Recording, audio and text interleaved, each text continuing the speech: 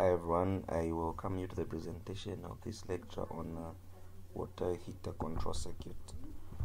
Okay, so in this lecture we're going to talk about the water heater, the electric water heater. It looks something like this. Others call it a geyser.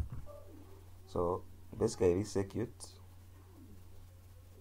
is used to supply power to a water heater or a geyser, and it is able to control its operations. So the following should be noted when we are wiring a water heater control circuit. Number one, the cable size to be used depends on the size of the water heater as regard to the load, but the following are the recommended cable size. We've got the 2.5 square millimeters, 4 as well as the 6 square millimeters.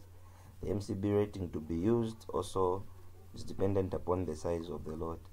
So the following are the recommended ones: 15 amps, 20, 25, 30 or 45. Wiring the water heater. So when we're wiring the water heater, of course we get supply from the distribution box, which is the DB.